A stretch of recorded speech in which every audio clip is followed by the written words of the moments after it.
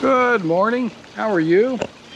Today, this project is my new project. This is an ESP32 microcontroller, and I have programmed it to look on GPIO4 for data that is coming from this temperature probe.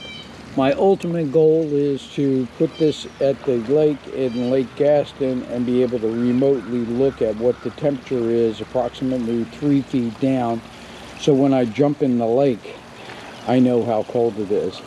I currently have just configured it for my pool temperature. As you can see, Love to Tinker's pool temperature, and it's showing that it is 78.35 degrees Fahrenheit, or 25.75 Celsius. Anyhow, I can make this say anything I want.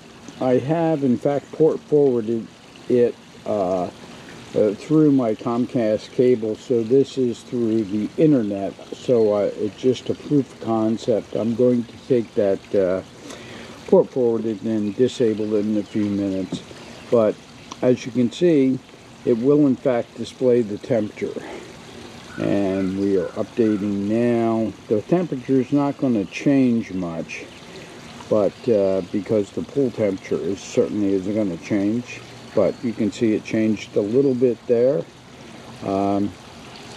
We did have an update. It only updates approximately once a minute, I believe. Anyhow, that's the project for the day.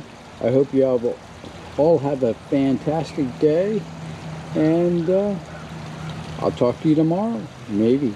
Bye.